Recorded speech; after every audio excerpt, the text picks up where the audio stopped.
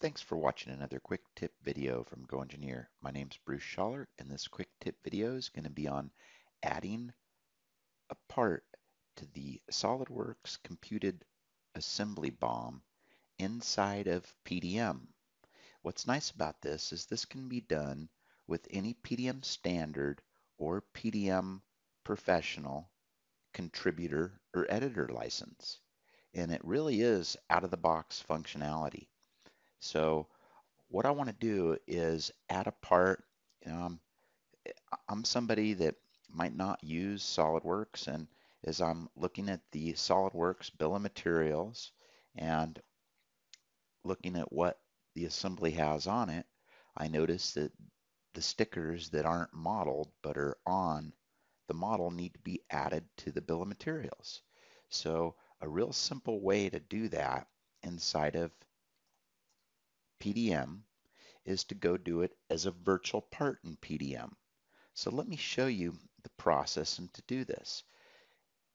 So first off, I have an assembly and it is already checked out by me and I'm the admin right now. So if I want to go in and create a virtual part, I can just right click, go to new and go to virtual document. Again, this is out of the box functionality. I didn't customize anything in order to do this. My file name on this, I'll call it 4240 and we'll call it the warning sticker. And now what you'll have to teach any user that has a contributor editor license and has the rights to do this is what file card you might want them to associate this with. To keep it simple, just go ahead and associate it with your SOLIDWORKS part file card that all your SOLIDWORKS parts are being associated to. So if we go ahead and say OK there, it'll go ahead and create this warning sticker document. You might have to hit F5 or refresh your vault in order to see the file. And this sticker will have a data card that is the part card.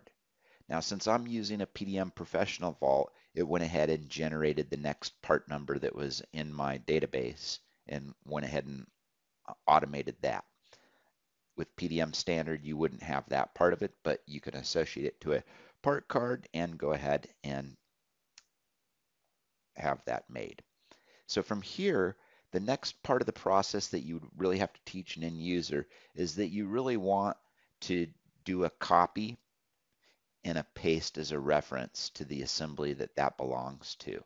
That's associating the sticker virtual part to the assembly. So now if I go in and look at like my bill of materials, it still won't have that part in there because I haven't checked it in yet. So I need to go ahead and check that in. So I'll go ahead and do this, both these files as a check-in.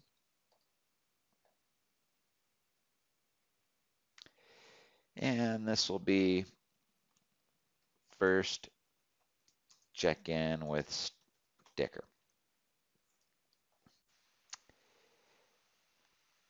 And when I first created that file, I could have gone in and changed the quantity.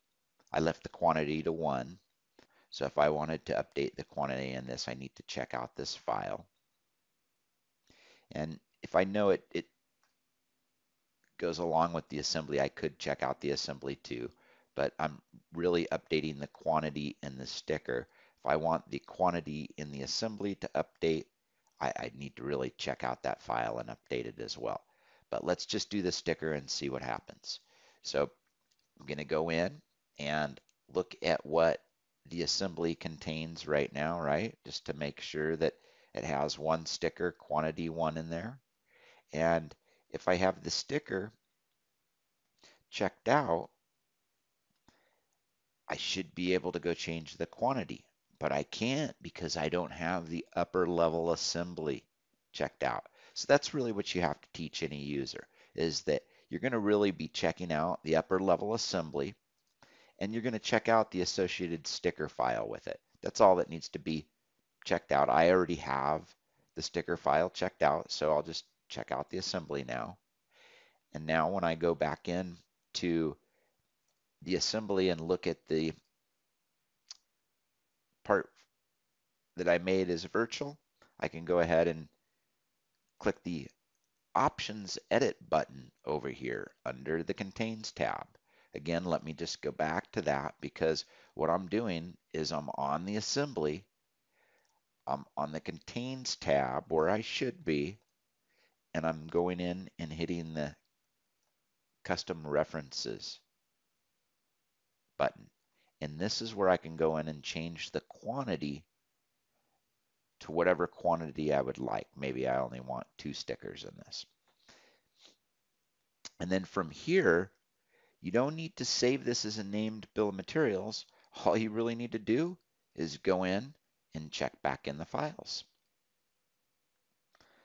Just like any standard process, and this could be added a sticker from my comment. And now if we look, and we go back up here to the assembly, and we look, I've got the warning sticker, I've got quantity 2 in here now. And there, if I go back up to my bill of materials and look in the bill of materials for that, you're going to see, because it was pasted as a reference, that you have the quantity 2 and the warning sticker. So really easy way to use virtual parts, or virtual parts inside of PDM, I should say, and either PDM Standard or PDM Professional. Thanks for watching another quick tip video from GoEngineer.